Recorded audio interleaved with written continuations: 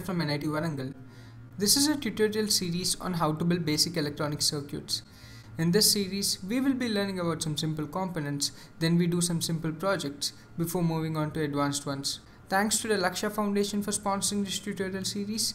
Thanks to the Photography Club for helping me edit and record these videos. Let's get started. This is how a resistor looks like.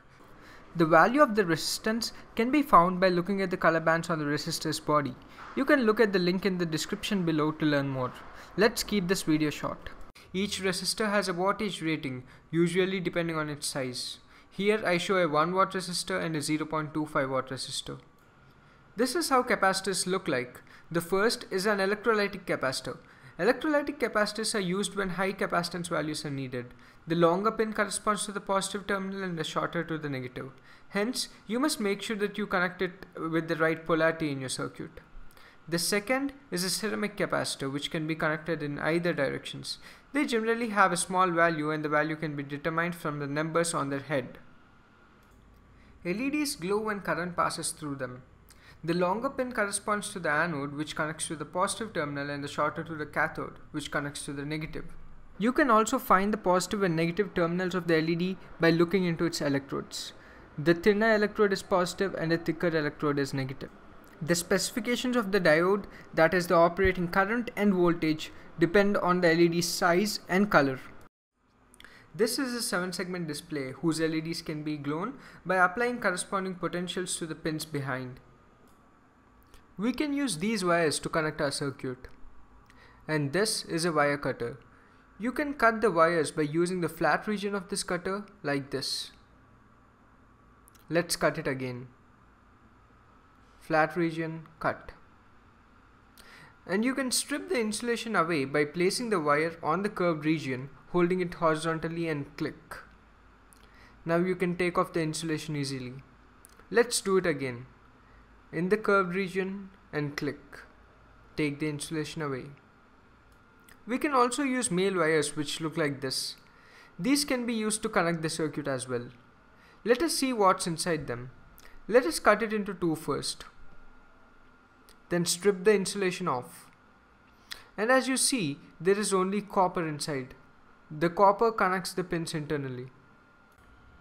These are few 9-volt batteries that you can use to power your circuits. The round pin corresponds to positive and the hexagonal to negative. This is a battery cap. Let's plug it onto the battery first.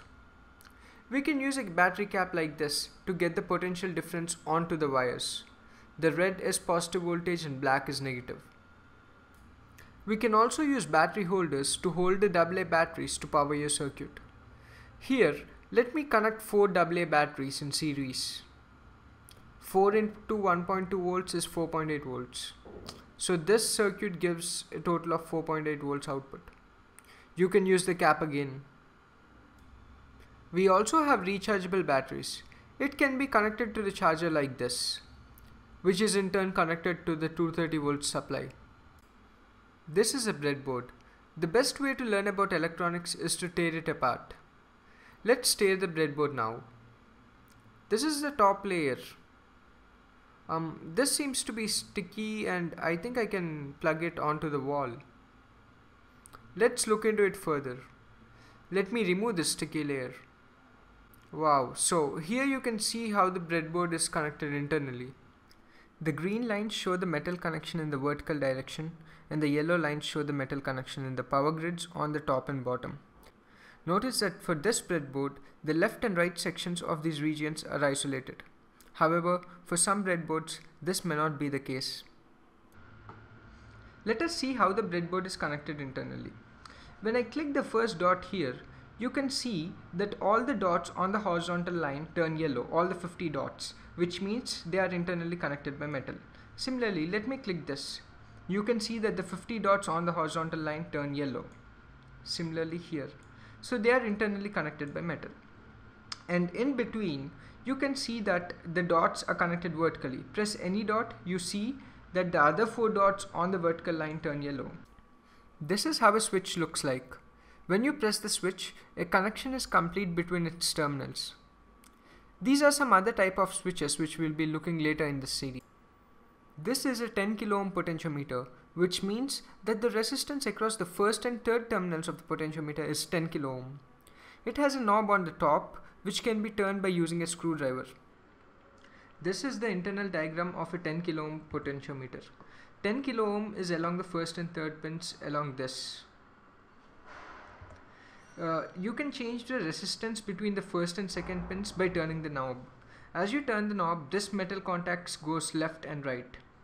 And depending upon the knob position, you get a resistance between first and second pins, and in this case it is 3 kilo ohm. As you turn the knob to the minimum position, you only get 0 kilo ohm, and as you turn the knob to the maximum position, you get 10 kilo ohm. These are some other types of potentiometers. This is a 1N4148 diode. The dark line corresponds to the cathode, which must be connected to the negative, and the other is anode, which is the positive. The current flows in this direction. This is a 2N3904 NPN silicon transistor. If you look at it from the flat side, the terminals would be emitter, base, and collector. An integrated circuit looks like this. We will go deeper into this later in the series. Integrated circuits are abbreviated as ICs. You can use an IC holder to plug the IC on it. So in this video, we saw some basic components used in electronic circuits. In the next video, we will use these components to build our first electronic circuit.